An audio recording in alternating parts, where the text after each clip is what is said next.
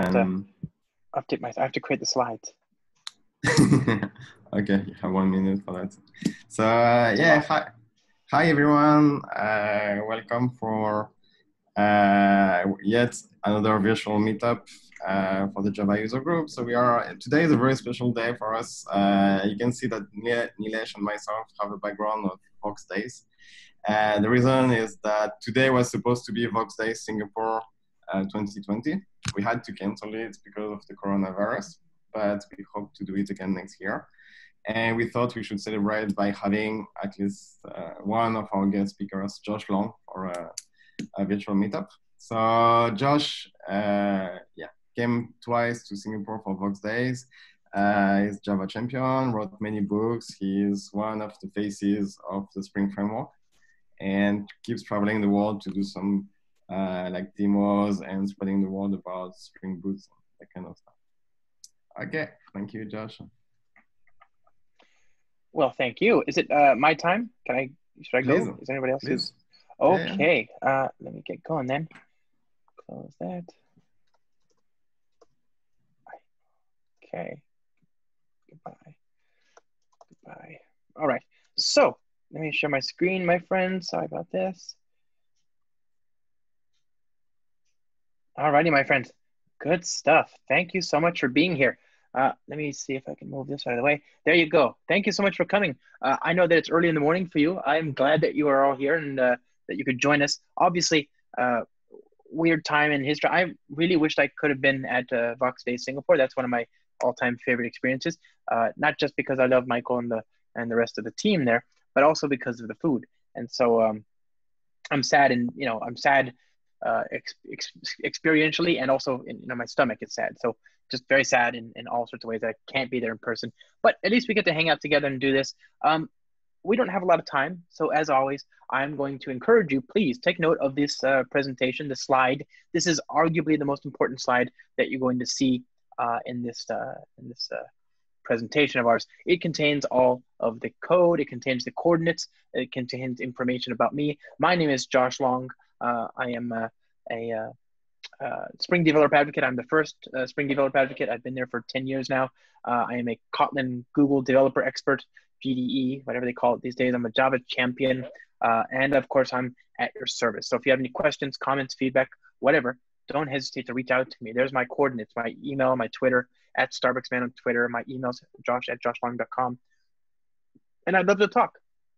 I'd love to be able to collaborate with you and answer questions and whatever. And if I don't know, and that's very often the case, then I talk to people who are smarter than I am, people like Michael, people like the Spring team, people who will probably know the answer. And so that's my superpowers. I know who knows, right? Even if I don't know, I do know who knows. So that's what I can do for you. A little bit about me. I work on the Spring team, as I said, 10 years now. I do training videos. These are online. You can find a number of them online, videos on Spring and reactive programming and Kotlin and security and building HTTP REST APIs and continuous delivery and all sorts of stuff there, right? These are on Safari. You can find them. Safari is kind of a prefix buffet style subscription. So you pay one flat rate per month and you can then watch all the videos. It's kind of like Netflix, except that you don't get stupider. So that's nice. I also have a book called Cloud Native Java that I wrote a few years ago. That's all about how to build applications that survive and thrive in the cloud using Spring Boot, Spring Cloud, and Cloud Foundry. The book is available in a number of different languages. And I know that you in Singapore speak all sorts of different languages.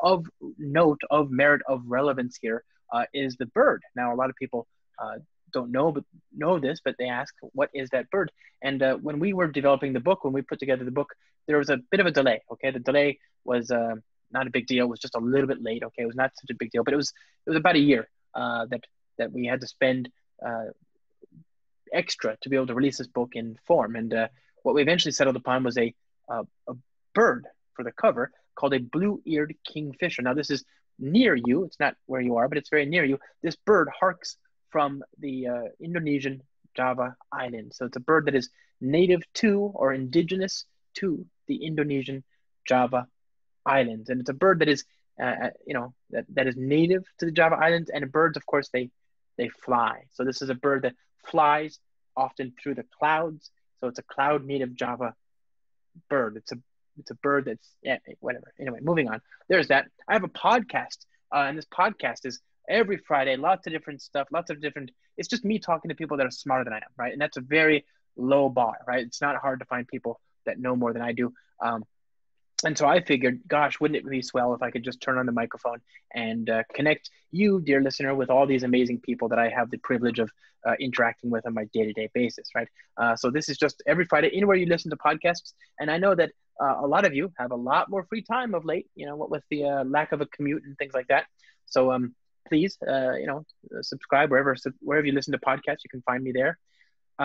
I also have a blog I do every Tuesday. It's called This Week in Spring. It's just me recapping all the latest and greatest in the Spring ecosystem. I've been doing that for every Tuesday since January 2011. I haven't missed one in almost a decade, right? So the very beginning of January 2011. So find that there. It's just a recap, all the news, blogs, articles, videos, whatever, all that good stuff.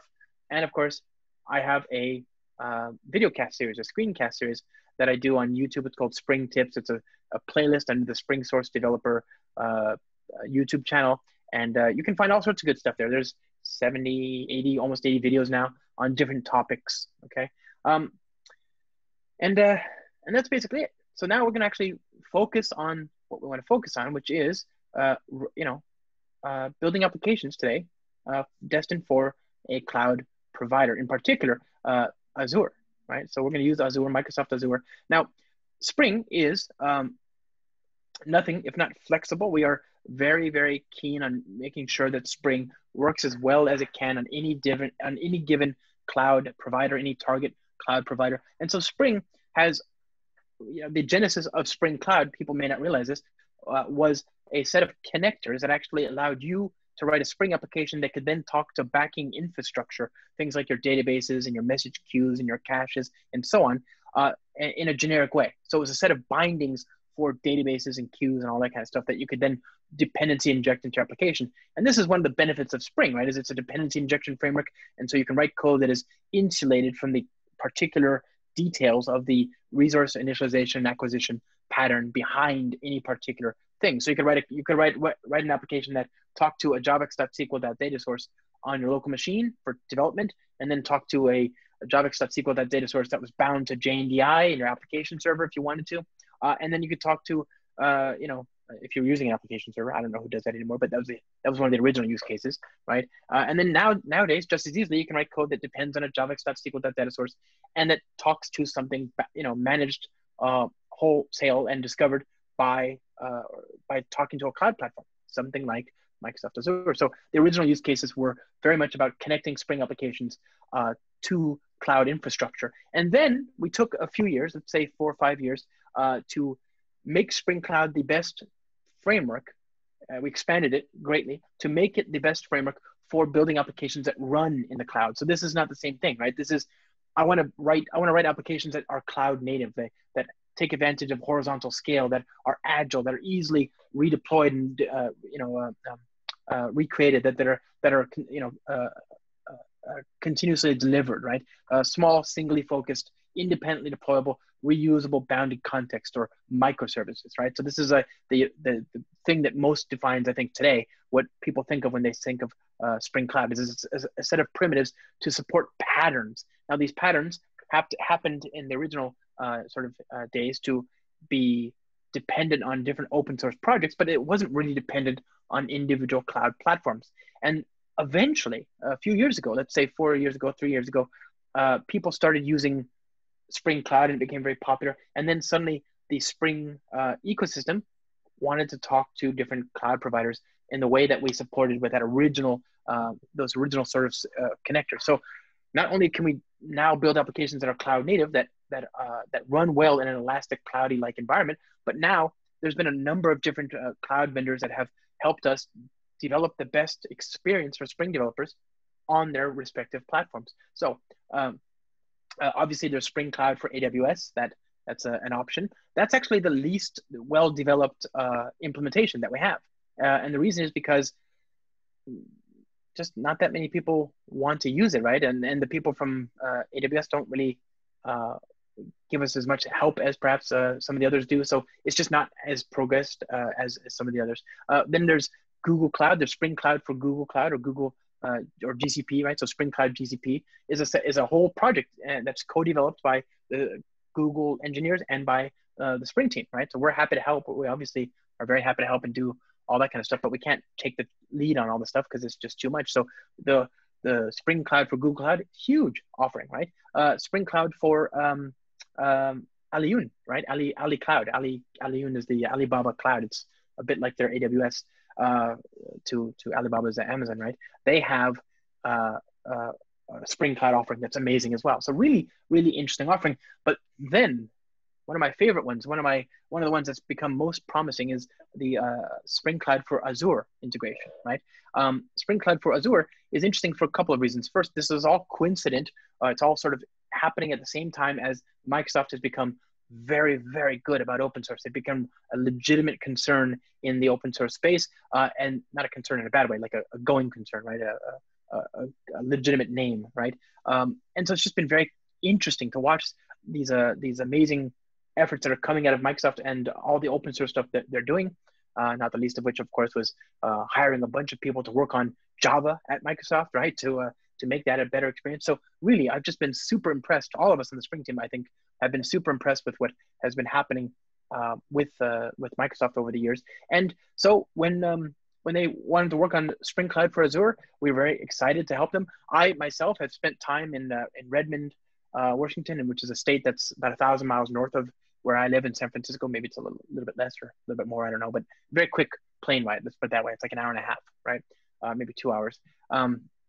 And I've spent time with with leadership there, and I've spent a lot of time actually with engineers in Shanghai, in China, right? There's a large Microsoft installation there in China. So just really incredible engineers worldwide that are working on making Spring Cloud for Azure a really compelling story. So today, I cannot hope in the meager time that we have allotted to show you everything that's possible. Okay, there's no way I can do that, even if I wanted to. We're going to just look at a small sampling of features, but I want you to know that they have thought of everything. So if you want to do Active Directory with Spring Security, you can do that.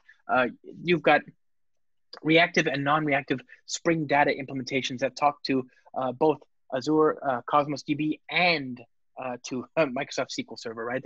That's already done for you, right? There's integrations for, just everything. If you want to do distributed tracing, if you want to do monitoring, if you want to do metrics collection, if you want to do,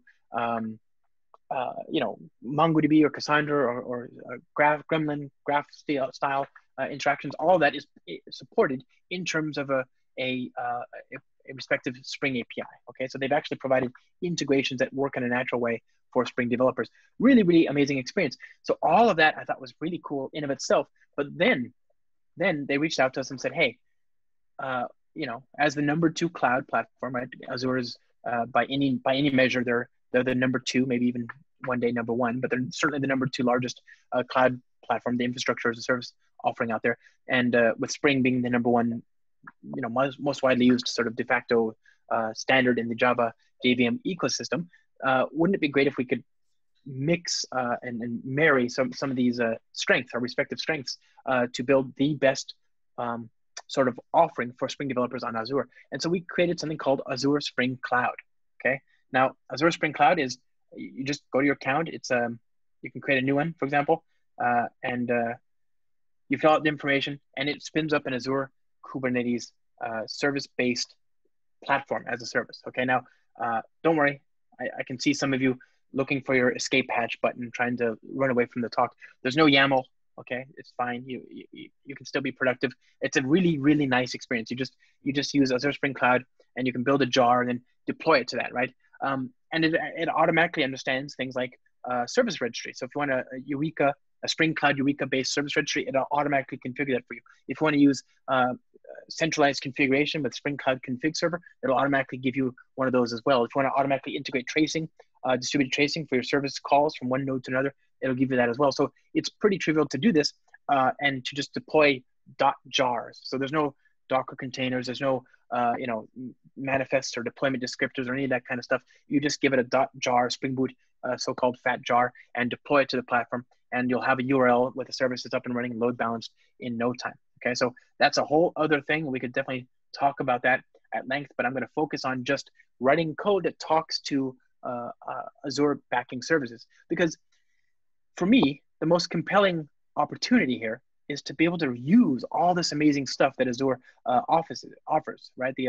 The backing services, all these things that you can see sort of outlined here. That's compelling to me. That's what's super interesting. Obviously, Azure Spring Cloud, the ability to run your application in a very convenient, very reliable way. Obviously, super interesting in of itself. And hey, just being honest here, if you use Azure Spring Cloud, we make money too. So I love that. But let's face facts, not everybody's going to use that, right? And so what I want you to understand is that if you're running on top of Azure Kubernetes, or if you're just using one of their web runner things that they have, you can do that too. It's just the integrations with all this backing services that still stand, that stand on their own. They're really, really compelling. So in order to demonstrate all this, I'm going to go ahead and build a new application. We're going to go to my second favorite place on the internet. Obviously, my first place has always been and will always be production. This is start.spring.io. And here I'm going to build an application. Unfortunately, I can't use the latest and greatest 2.30 yet, right? Some of the things I want to show you today aren't quite yet upgraded. Actually, a few of them are. So I actually did give a go. I did give using 2.30 a shot, and I was pretty close, but I was like, people aren't going to upgrade to this tomorrow anyway. And Spring Boot 2.30 just came out like a week ago, maybe 2 weeks ago. It's really, really new. So I love 2.3. I think you should use 2.3. And there's a couple reasons that you should use 2.3. First and foremost is that when you use Spring Boot 2.3, what you get is native Docker image generation support. So I won't belabor that point, but what you need to know is that now you can take a Spring Boot application and then do maven spring-boot : build-image, and it'll generate a Docker image that you can then publish to Kubernetes or to Docker Compose or to your local Docker image, just your local Docker daemon or whatever, right? If you're using Mesos or whatever, you can do that. And of course, you can deploy to Cloud Foundry and to Azure and all that stuff, right? So lots of different options there for your Docker image. And the thing is, the thing that's so compelling about that is that we're not, the wisdom that's required to operationalize a Java application that has been accrued by the Spring team over many years. That wisdom is baked into that container. You see, we helped co-found something called the build pack spec, right? This is a cloud native computing foundation specification. And the whole idea is that you give this build pack an artifact, be it a .jar or a .exe or a Python application or a Ruby application or Go binary or whatever. You give that application to the build pack, and it'll create a file system that has everything required to run that application, including a JDK for a Java application, maybe a Tomcat if you're using a .war, web application archive. So all this stuff that you need to be able to operationalize that application, it gets done for you in a consistent way. So now you have cookie cutter sort of deployments to production. You can give it a .jar and you get the same thing on the other side of the line every single time. So you're not wasting time with snowflake configurations and trying to figure out why this one little switch matters more than that. And you don't have to learn all this stuff for each new application. Remember, the key to velocity here is consistency. You want the ability to be able to get something into production and then cycle on that, to rinse and repeat as quickly as possible. That gives you agility, and that's key when you move to microservices. Indeed, that's, I think, the most compelling feature.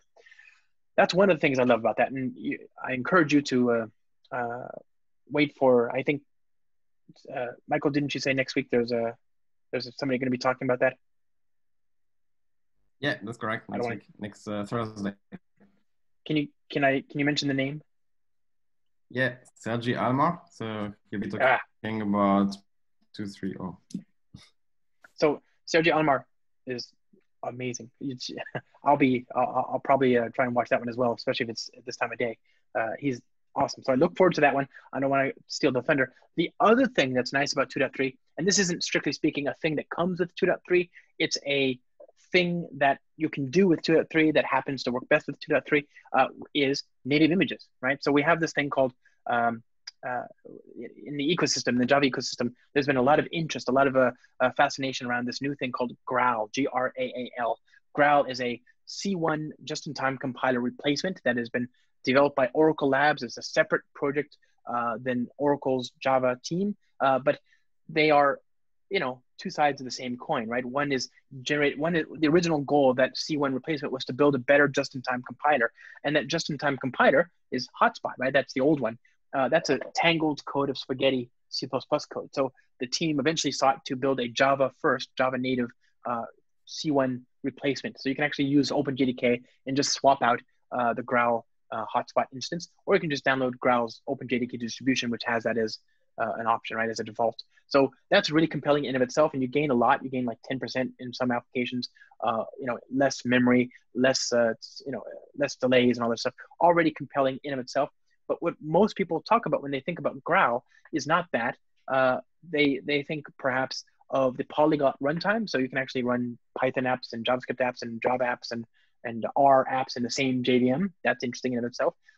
But that's not also the most popular thing. What they most often talk about these days, it seems, at least to my eyes anyway, is the native image support. So Graal has figured out, hey, it's pretty interesting that we can figure out when to inline this Java code and turn it into native code, right? When we can turn it into machine code that actually executes really quickly. What if we just did that proactively ahead of time, right? What if we turned the whole application from a interpreted Java application into a compiled Java application into a with bytecode into a native application? We did that all before you ever ran it, right? So that's what this native image builder does. Is it turns your Java application into a native image, an architecture-specific image. But in order to do that, you need to tell it about all the opportunities that you have for doing anything dynamics. If you want to load a class from a file system, if you want to reload a class or do a proxy or anything like that, any kind of reflection, any of that stuff needs to be made clear up front. If you're willing to do that, then Graal can turn your Java application into a native image that boots up in fractions, orders of magnitude faster than what you were dealing with before. And it can take tens of megabytes of RAM and memory instead of hundreds, as your typical Java application will do. Even Hello World is going to take more than 100 megs of RAM if you're going to run it for a long enough time. Okay, so we're going to, I'm not going to show you all of this because again, I've got a Spring Tips video on this. You can watch Graal native images, right? Watch that. There's this video, and there's also a blog that accompanies it. Oh, I guess they're redeploying Spring.io right now. That's awkward. That'll come back in a second, and you can watch it. But there's a video and a blog there that details everything I'm showing you in depth. And the reason I'm not going to show you everything right now is because it takes a considerable amount of time. But what you need to understand is that I've taken two applications, two bread and butter kinds of applications. One's a traditional Spring Data, JPA, and Hibernate application that uses Apache Tomcat and servlets, and I compiled it into a Graal image. Now, the feature that we released is called the Spring Graal feature. The Spring Graal feature is a Java agent that runs alongside your application, monitoring anytime you do anything kind of tricky with your application, such as proxies and reflection, and it captures all that and logs it and creates the configuration for you so that you can then pass all that configuration to the Graal compiler to have it do a good job of converting your code into a native image. That takes a long time. It took 10 minutes for this servlet application and for this Spring Data JPA servlet application, right? So I'm not going to show you, I'm not going to sit here waiting 10 minutes for a compiler. I've already done it, and you can watch me do it in the video. But here's the application. Okay, let me, that one started up in 0.886 seconds. That's because I had to wait for network IO. There you go. That's much more typical. 0.196 seconds to start up this application, right? Localhost reservations. And voila. Okay, there's my data from my endpoint. Okay, so that's a traditional Tomcat application in, what did I say? What did we say? It was 0.35 seconds. There you go, 0.19. So, less than 0.2 seconds, one fifth of a second to start up the application and have it online. And if you look at the memory footprint from this thing over time, it's not going to seesaw. It's not going to zigzag very much. It'll just be pretty reliable, pretty low for the entire life of its behavior. That's awesome. You can also look at reactive applications. And I think I've even addressed this group on reactive programming before. I've got a reactive application, again, a typical bread and butter Spring Data reactive R2DBC talking to a SQL database, just like the traditional application does. But it's also got a web endpoint. So here, I've got the application. And by the way, these things are huge, right? They're much bigger than the fat jars because they have their own runtime. These are not Java applications anymore. They're native code. So they don't need a JDK, but they embed their own virtual machine, if you will, their own runtime called Substrate VM. So this is a 90 megabyte application. But here, if I run that, okay, slow on the first go, 0.41 seconds. That's a long time. I don't know why the first go is always so slow, but there you go, 0.096 seconds, right? So less than 1/10 of a second. And that's pretty typical. And here's that endpoint with an extra record, right? So you can see it's different. And if I go here and kill that, refresh, it fails, right? So very, very, very quick experience. Again, I won't get into this for too long. I encourage you to check out this great thread by my friend and fellow developer advocate, but he works for Azure. Julien Dubois, he talks about using Spring Boot's Ground VM image support to work in tandem with Azure functions, right? Okay, so that's a very cool use case. You can build native images that respond to whatever you want to do in Azure functions using Spring Cloud functions. So check that out, okay?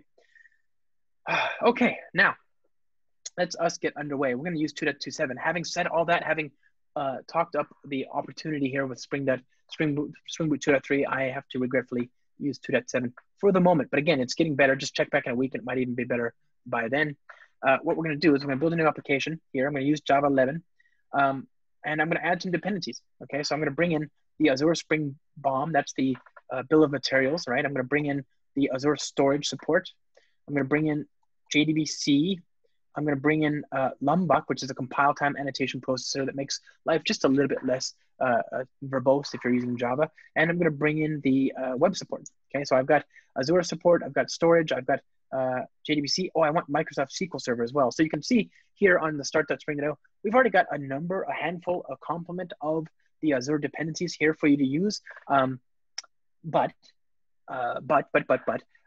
not all of them. And that's because it would be to be exhaustive, we'd have to have dozens and dozens of checkboxes. So what's most important is that you get this support dependency here. That'll bring in the Maven bill of materials dependency that then in turn you can use to import without qualification almost all of your dependencies, save for one. And I'm going to show you one. I'm going to actually have to manually add dependencies to my build, which, I can hear you gasp, to be able to make this application work today. So let's hit generate and go to the downloads directory here.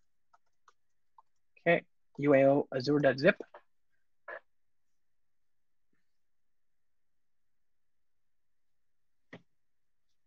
That'll start up in my IDE. Doesn't all that much matter what IDE you're using, obviously.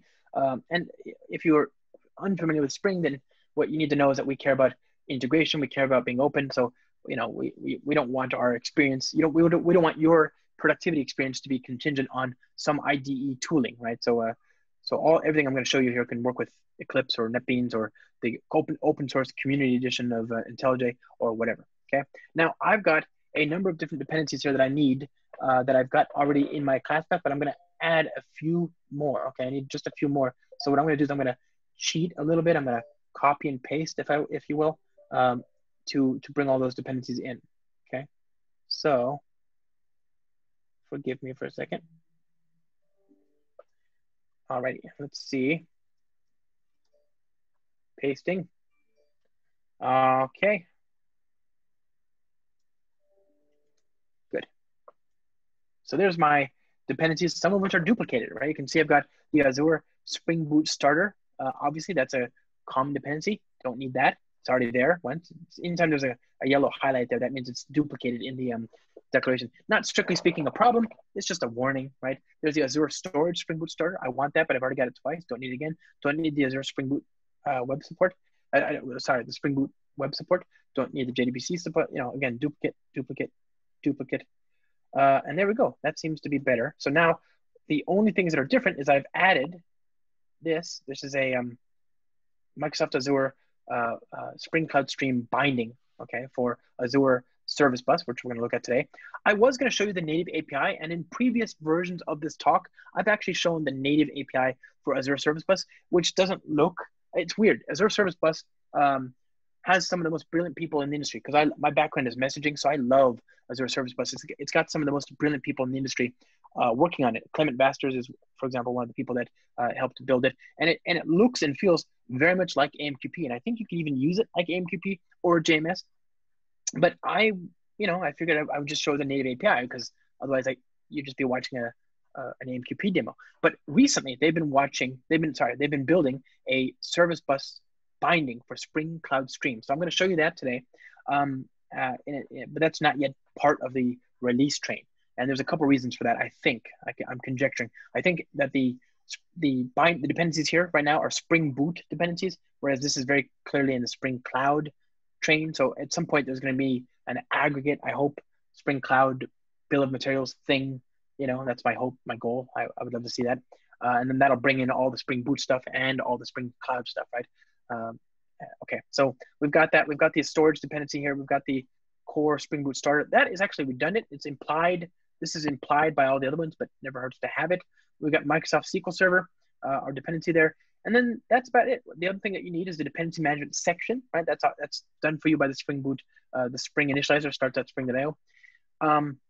But after that, I think we're okay. I'm going to be using Cosmos DB here, but I'm going to use the MongoDB driver. That's one of the nice things about Cosmos DB. Okay, so the other thing we're going to need is some configuration, and this is, I think, the best and worst part of Azure for me. Okay, and what I mean by that is every single thing in Azure has its own configuration, its own connection strings, its own way of saying, hey, you're going to connect to this thing. It'd be nice if that was just done for me. If I could authenticate once and then, not have service-specific usernames and passwords, right? If you use AWS, they have a very, very, very, very verbose security model that relies on permissions and roles and entitlements and all this kind of stuff. That it's exhaustive, but it is exhausting as well, right? It can be very tiresome to try and figure all that out. So I think that's a little overbearing for the average use cases. It's locked down to the point where you can't be productive unless you spend weeks trying to automate security, right? On the other end of the spectrum is something like Google Cloud, which you've got one authentication. If you log in once, then suddenly everything's available to you, right? There's no, you can lock things down, but by default, things are just nice and easy to use. And you have to connect it just once. You connect to Google Cloud, and then everything that Google Cloud that has to offer is available to you. And you don't have to authenticate or send passwords and usernames and all that stuff. But on the other hand, they have a much smaller set of stuff, right? Google Cloud is a very small curated list of services, whereas AWS and Azure are much more in the, here's everything you could possibly want kind of a end of the continuum, right? So what I've had to do is I've had to provide configuration, connection strings, and this is stuff that I have on my local environment. I'm not going to show you these connection strings in my property file. You might accidentally see some of them as we look at some of the screens today, as we look at some of the screens in the portal. But I don't want to give them away if I don't have to. This portal is how I'm going to drive everything. But keep in mind, Microsoft Azure can be very easily manipulated if you use Terraform, if you use the native CLI. There's a very nice CLI that you can use for Azure Spring Cloud as well as for all the other Azure infrastructure. So whatever suits your fancy, right? Whatever works for you. Okay. Now let's talk about some of the common use cases here. Obviously, we're going to start with the low-hanging fruit, the kind of stuff that is fairly familiar to everybody, right? So let's talk about talking to Microsoft SQL Server. I've got a Microsoft SQL Server instance over here. So if I go over here, you go to SQL databases and you can configure a SQL database. Then actually that's configuring a SQL database. Then you have to configure the database instance. So you have a SQL Server, then you have the database, and you have to configure the credentials and all that stuff, right? You have to configure that when it launches so that you can then log in to that using the information that you've been given, right? So if I look here, do I have? That's my database. One thing you're going to need to remember is to set the server firewall, or rather, if you're doing it on your local machine, as I am, make sure you set up a rule to exempt a particular IP address, because again, here by default, it's locked down, for better or for worse. I understand why. It's just a little off-putting if you're trying to get started quickly. And then otherwise, you've just got something there. You've already got an instance, and you can talk to it. You can configure your SQL clients to to work with it and so on. There's a query editor here. You would need the password. So I'm not going to, do I have the password? What's the easiest way to get that password? I have the password, but suffice it to say, I've got a table in there, which has it's called customers. It's a single table called customers that has 3 rows in it. So it's customers with an ID and a name. So what I'm going to do is I'm going to create a simple application that talks to that. And again, nothing fancy here. Very straightforward stuff. You've seen this kind of stuff before. I'm saying connect to Azure, connect to Microsoft SQL Server using Azure, and connects and using JDBC. Again, if you've ever used any kind of JDBC infrastructure, then this is not particularly surprising, right? I'm sure you've seen this before. I don't know why I'm showing you SQL Server instead of Postgres. I suspect more people are using Postgres, and I love Postgres, and you can get Postgres and MySQL on Microsoft Azure, but Microsoft SQL Server it holds a special place in my heart, right? It's short and sweet. It's legendary. That thing has been around forever. And sure, you can run it for yourself, but wouldn't you rather Microsoft, who of course built it, do that for you, right? Or at least they took over it since Sybase, right? So it's a fully managed thing. How cool is that, right? You don't see that kind of solution in other contexts. Imagine buying a car that you can drive as fast as you would like, and on which the manufacturer will guarantee you any and all maintenance and repair, right? That's what you're getting here. Even if the car is hit with an asteroid, they're going to make sure you're okay, right? This is why running Microsoft SQL Server on Microsoft Azure is so appealing to me. The drudgery of ownership is removed, right? This is why a lot of people rent houses instead of buying homes, even though lucratively, financially, it's a much better deal to buy a home. They just don't want to deal with the upkeep. They don't want to have to clean the hedges and or cut the hedges and drain the pipes and so on. So the burden of ownership is gone, and obviously SQL Server in its own right is amazing. It's been around since 1989, right? So it's probably older than a lot of people in this audience. It's routinely ranked up there with the likes of Oracle's database and PostgreSQL as being among the most feature-filled databases out there. It's been built over decades to serve enterprise use cases, and it's even got things that other databases, including the venerable PostgreSQL, sometimes lack, right? Postgres only recently had a really good story for transparent data encryption, but of course that's one of those things that's built into SQL Server for decades, right? Just really, really amazing. SQL Server, of course, has its background, its origins as an enterprise-grade database that ran on one operating system, which was, who can guess?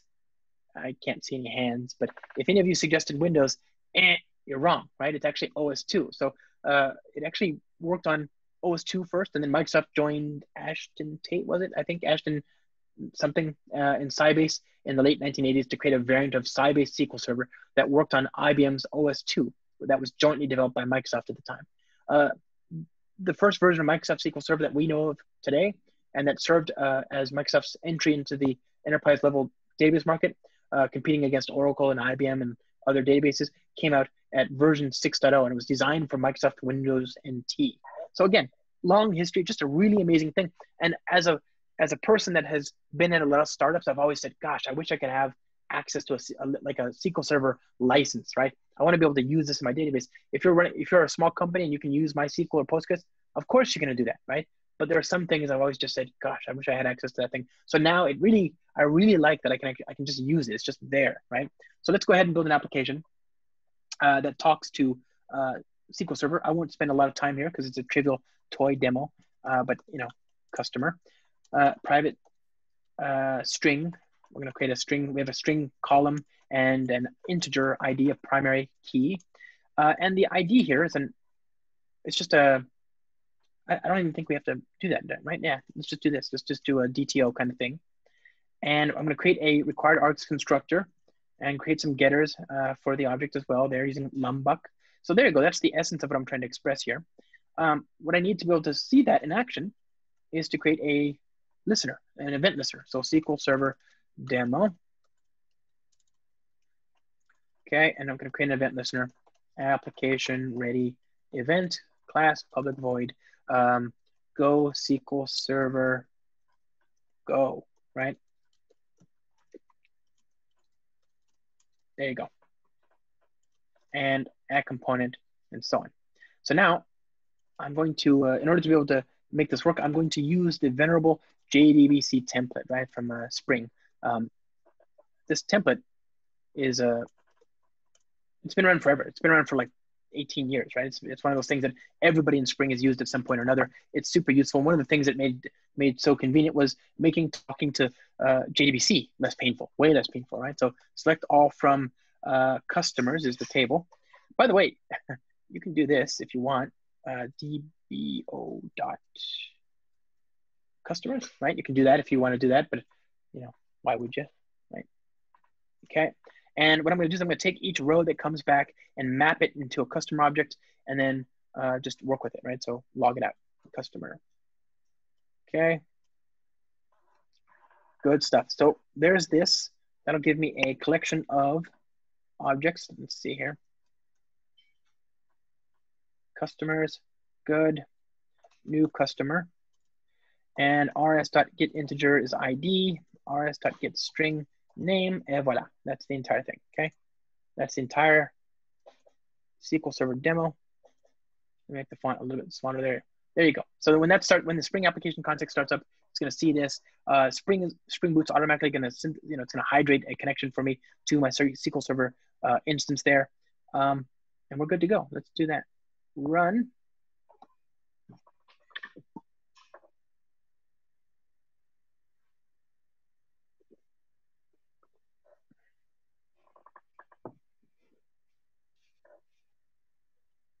Oh, I didn't print anything out. I got the database name. I got the data, but I didn't visit each record. So let's do that quickly here. Alrighty.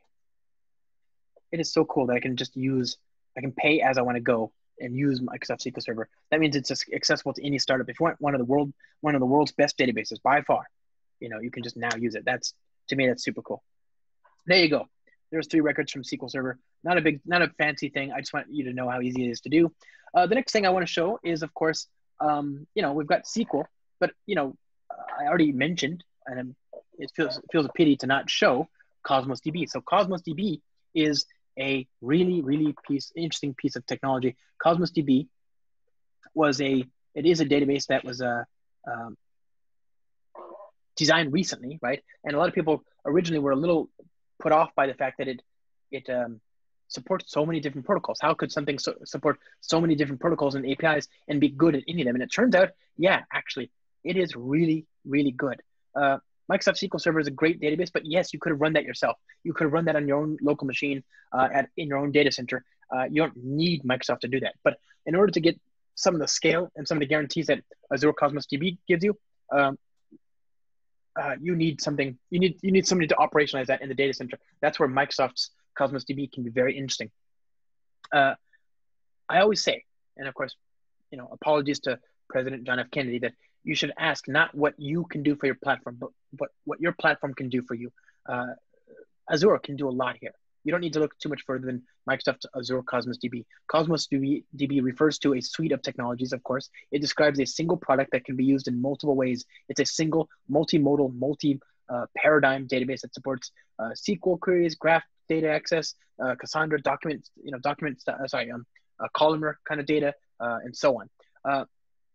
According to the product page, Cosmos DB was built from the ground up with global distribution and horizontal scale at its core. It guarantees single-digit millisecond read and write latencies at the 99th percentile and guarantees 99.9999 high availability with multi-homing anywhere in the world, all backed by, of course, Microsoft's industry-leading and comprehensive service level agreement.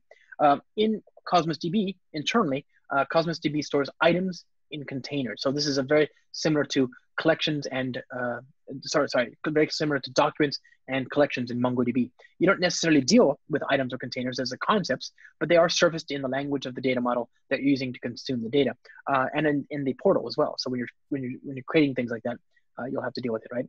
Containers are grouped into databases, which is sort of like a namespace that are above containers. And containers can enforce unique key constraints to ensure the integrity of the data, but containers can also do so much more. You can ask each container for example, a feed of what's changed. You can use that, for example, for change data capture schemes where you use the deltas of the changes to then do CQRS, things like that, right? Really, really interesting possibilities. You can put time to live values, caching values for data in the containers so that Cosmos DB will automatically expunge existing records after a certain period. You could also override the time to live for specific individual items as well. And so all that is super cool. It's schemaless. That's the thing. It supports multiple kinds of schema, but it itself is fundamentally schemaless. So keep that in mind when using it, right? Keep it in mind because some important ramifications come out of that if you're not prepared. Cosmos DB supports a lot of different ways to talk to it. You can actually use the REST API if you want, or you can use a SQL-like database driver. I could actually do another JDBC demo talking to Cosmos DB if I want to. But instead, what I'm going to use is I'm going to use a MongoDB-like API. Okay. You can also use the Cassandra API if you want to talk to it as tables, talk to it in terms of containers and rows as items, right? If you want to use that, you can. You can even use the Cassandra query language, which I think is super cool. So you can use SQL as well as the Cassandra query language. You can also use it using the Azure Table Storage API, right? Supporting tables as containers and items as well, you know, just items, right? Azure storage items. So we're going to use that here. And again, it's another example of me showing you something really cool that looks like something that's not really cool. Or, I mean, MongoDB is really cool, of course, but there's nothing fancy about it. And that's what I love about this, right? We've got a MongoDB running on the local, we've got that configured here, Spring Data MongoDB database, Bootiful Cosmos DB, and then URI here, Azure Cosmos DB MongoDB URI. I've got that here. So if I go back to all services, Cosmos DB, okay, Bootiful Cosmos DB. And do I have, whoops, nope, Data Explorer, can I explore? There you go, reservations, documents, and so on. So there's all, you can actually query. This is kind of like the query editor for that. I've got a lot of records there you can see. Doesn't matter, okay? Now, I'm gonna use this, very similar. I've got the MongoDB jar on the class path, so nothing special required to make it work. The data that I have in that database is of type reservation. It's a document type called reservation, and I'm going to map it to this Java object here. It's going to have a monotonically, it's going to have a UUID rather, ID, and it's going to have an ID and a name. I'm using Spring Data MongoDB, I think. So let me make sure I've got that in the class path. Yeah, there it is. Okay. At ID, good. At document, that's a Spring Data MongoDB annotation. Obviously, I want getters and setters and all that kind of stuff. So I'm going to create a all args constructor and no args constructor and at data and so on. I'm also going to create a Spring Data repository, right? The repository handles the tedious, soul-annihilatingly boring read, write, update, and delete use cases. So reactive, sorry, not reactive, just a CRUD repository, right? For objects of type reservation whose key is of type string. And then from there, I've got this. I can do Cosmos DB demo. Okay, same idea as before. It's Spring Bean that will listen for an event, and then when the event is published, the application context will invoke this. So go Cosmos DB go, and I'm going to inject the repository there to do the work of talking to that database. Okay, so we say this.reservation repository find all, and then for each record that comes back, I'm just going to print out the results as before. Okay, so fairly straightforward. Let's restart that. And we should see, in addition to talking to SQL Server, we're now actually talking to, to Cosmos DB in terms of the MongoDB interface. How cool is that? Okay, there's our customers. Where are the reservations? Did I forget something important? Maybe I should clean up. Let me do something simpler here. I'll do a stream of A, B, C, and then I'm going to map each one into a new reservation like so, and then I'll map that into a record that gets saved into the database like so. Okay, so R, and then for each one of those, I'm going to log the results. Okay, so I'll use system out print line instead. Now, restart. That way I'll actually ensure that I have data of the right type in the database. I don't think I had, maybe those records were other kinds of data.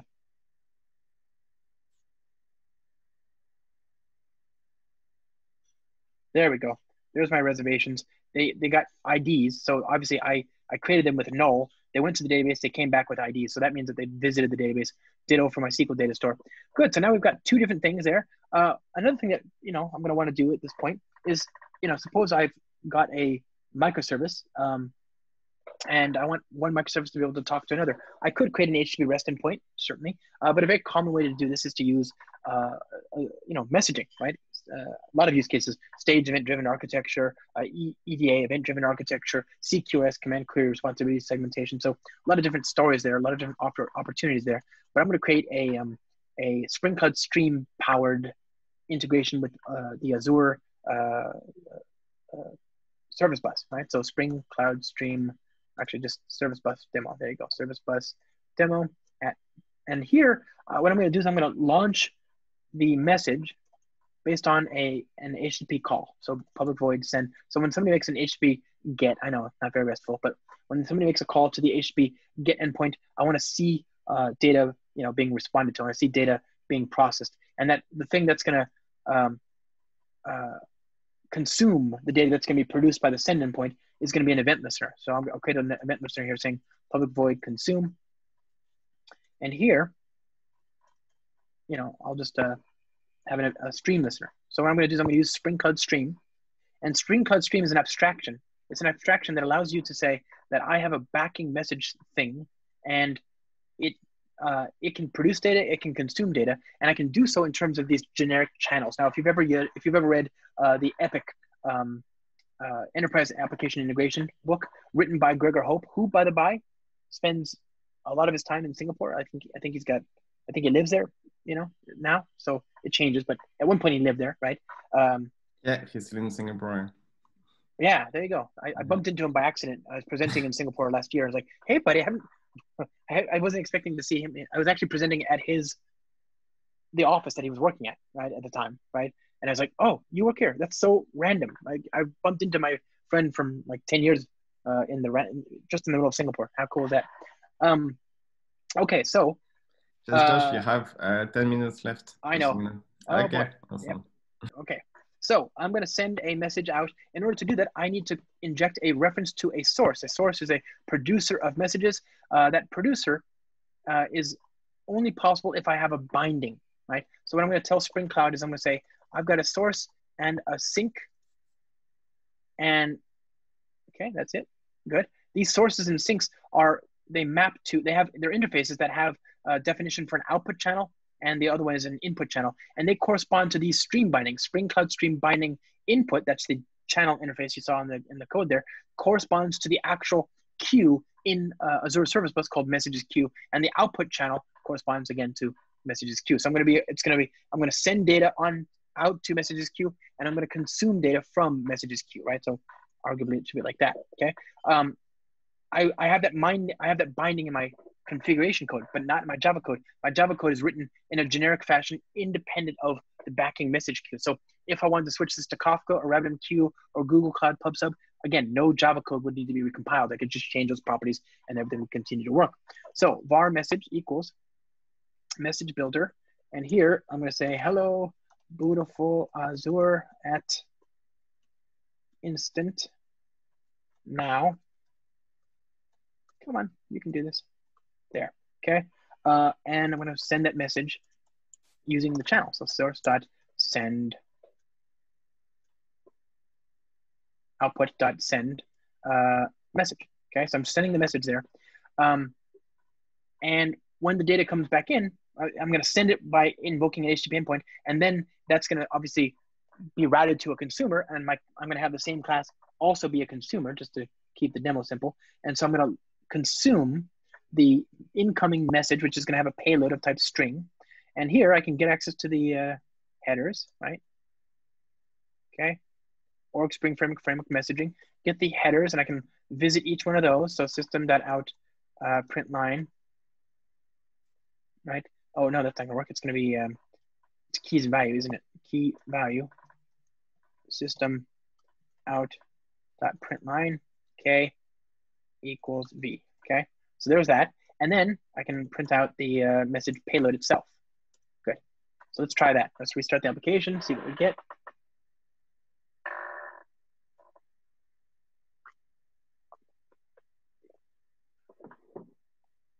Alrighty. Now we have to go to the send endpoint, localhost send, and there you go. So I opened up a channel to that. Let me do it in slow-mo here so I can actually have things lined up. I'm going to hit refresh, and you can see that it instantly populates with more data. So every time I hit send, it's creating a new record and it's sending it out to the cloud and coming right back to my local machine. And I can see these things are now communicating with each other. And they're doing so in a generic sort of fashion.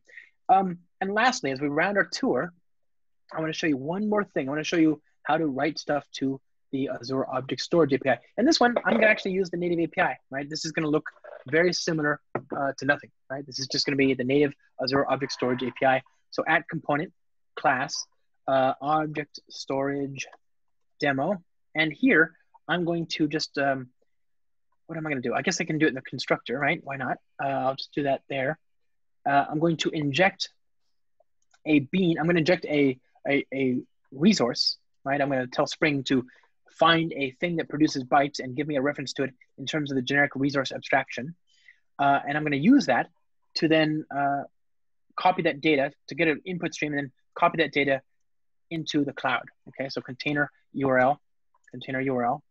And in order for this to work, I need to have a cat JPEG. So I'm going to go back to my console here, and I'll take the local file that I've got prepared for this. We're going to talk to the block blob storage mechanism in Azure. Okay, so I happen to think that this cat most efficiently and correctly epitomizes what it means to be a block blob. So here's my cat.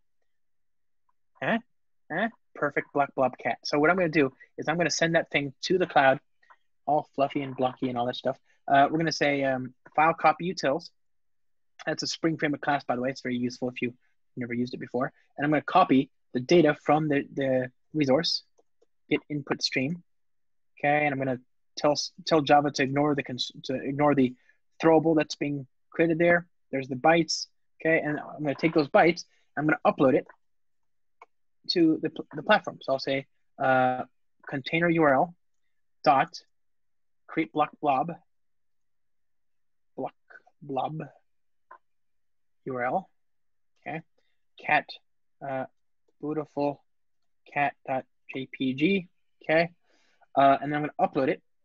And the data that I'm going to upload is the bytes, and I'm going to use this reactive flowable API. So flowable.just byte buffer dot wrap bytes. Oh, this part always gets me. Bytes, please. Okay, and then just the length, I think, and then null. Done yet? No, one more. Okay, and then from there, blocking get to get the response, and just log it out. So system out upload response dot to string. Okay, now what's the issue? Do you see the problem? It's looking for bytes.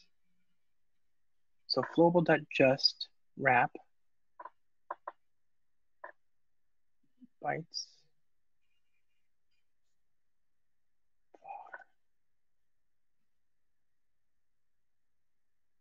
Create block blob URL upload. Okay. So what is it looking for? It's looking for bytes.length. Isn't that this?